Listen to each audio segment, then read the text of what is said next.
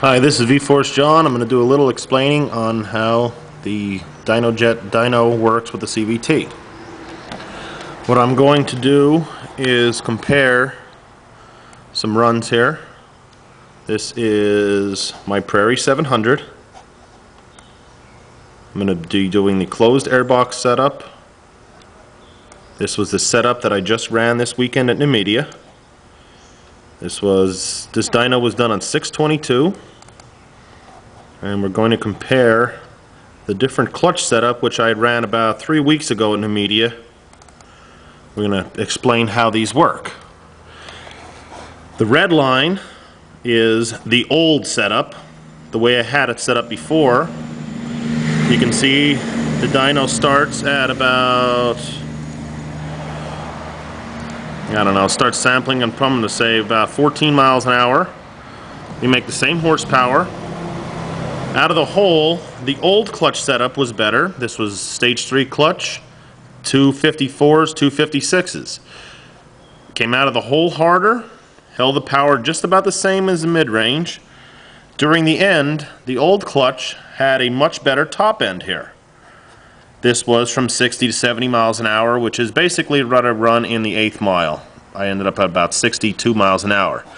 This past weekend, I tried a new clutch setup.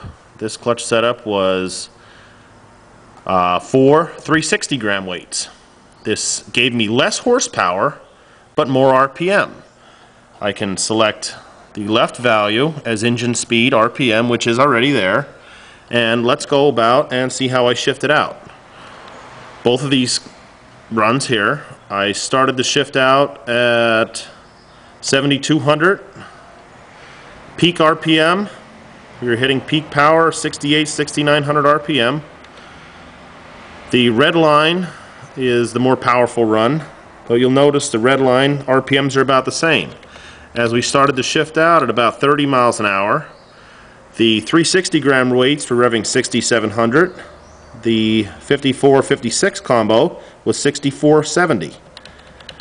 40 miles an hour, 360 weights are revving 6930, while the other weights are 6580. 50 mile per hour, 7,900 RPM versus 666.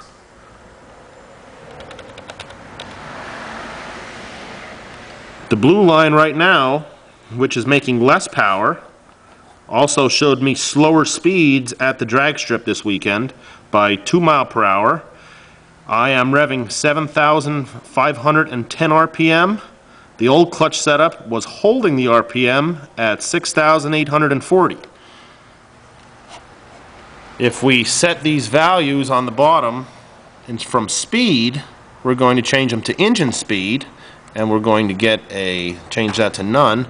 Basically what we get is a chart that is 100% unreadable. It shows the RPM values basically at which I shifted out at. The red clutch here was the faster setup. It did not ever reach a speed over 7,700 RPM. I know this is a bit confusing. While the 360 weighted clutch would run the RPMs all the way up to 8,500. Thank you. Fucking air compressor came on.